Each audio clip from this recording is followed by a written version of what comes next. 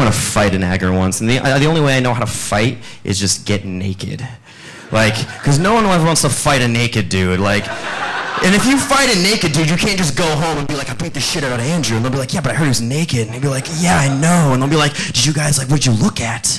Like, what, did you touch each other? And you'll be like, I don't know. And like, especially if I'm like perched up in a tree like Predator, just like, let's do this. And I'm like, all like it's swinging, and I'm just,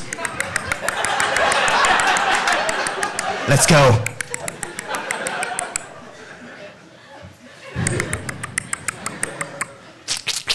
That's what I assume Predator's dick sounds like. Dude, you're looking at me longingly right now. I don't know what you smoked or what you were on. Or maybe it's just your eyes. Alright. This dude's from Chatham, Illinois. He's cried twice in kindergarten. Once is because I totally went down on his girlfriend. Right?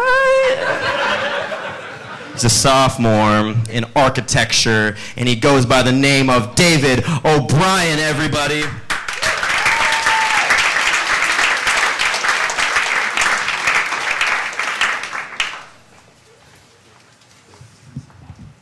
I think that breast cancer awareness has done a lot for the acceptance of inappropriate t-shirts. Because who would have thought that wearing an I Heart Titties shirt to church would make me a good person? But it does. And don't let your pastor or rabbi, I don't know, tell you otherwise. Because if it's got a pink ribbon on it, it's okay. You say, Pastor, I'm sorry. If you have a problem with me spreading awareness of a deadly illness, well then shame on you. And you know what? Maybe next week I'll wear my Fuck You Jesus lung cancer awareness shirt. And don't ask me what Fuck You Jesus has to do with lung cancer, because by asking, you've already proven its effectiveness and that you are aware of lung cancer. So fuck you, Jesus. That's right, it's an exclamatory sentence. I would never say that about the Lord. Happen. I was a little worried about telling that joke. I was like, fuck you, Jesus. But I thought, you know, once the laughs start happening, it'll all be worth it. I've been having flashbacks lately to my youth. Kindergarten, we were learning things like counting, usual. And we had a test one day. It was a written exam. And it was over how high you could count from 1 to 100. And like, I was doing fine till 10. And I kind of hit a wall. And I start freaking out because I'm looking around and like, everybody else is cruising, right? And I'm like, I know it's 11, but what the fuck does it look like? Like, I couldn't put two lines next to each other. And I know what 12 looked like and what 13 looked like, but I could not figure out 11, right? So I'm starting to freak out, and my teacher walks in. And I remember this clearly. She looks at me, points and says, "Don't you cry on me." I cried. That was one of the two.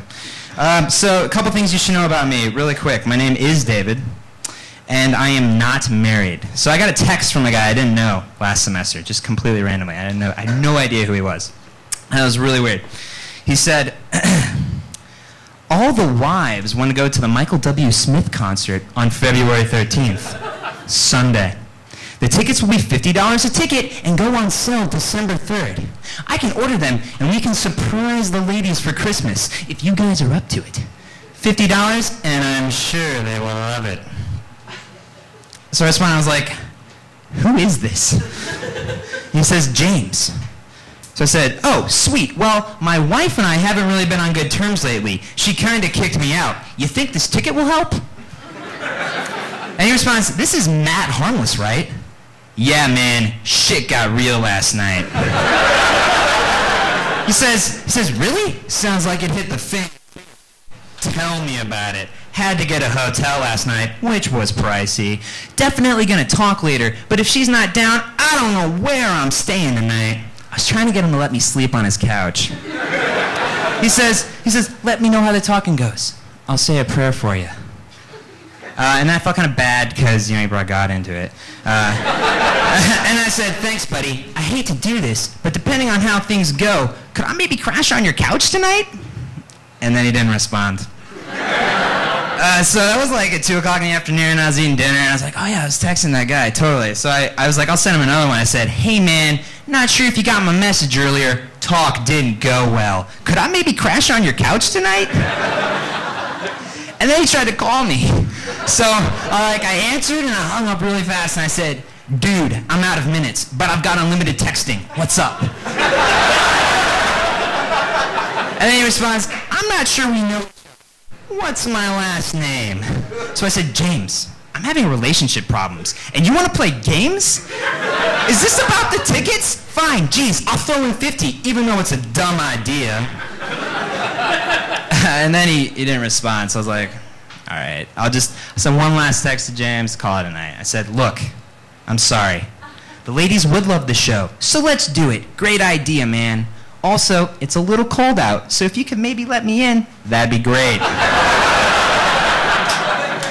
And that was it with James, and that's it with me, guys. Thanks for laughing.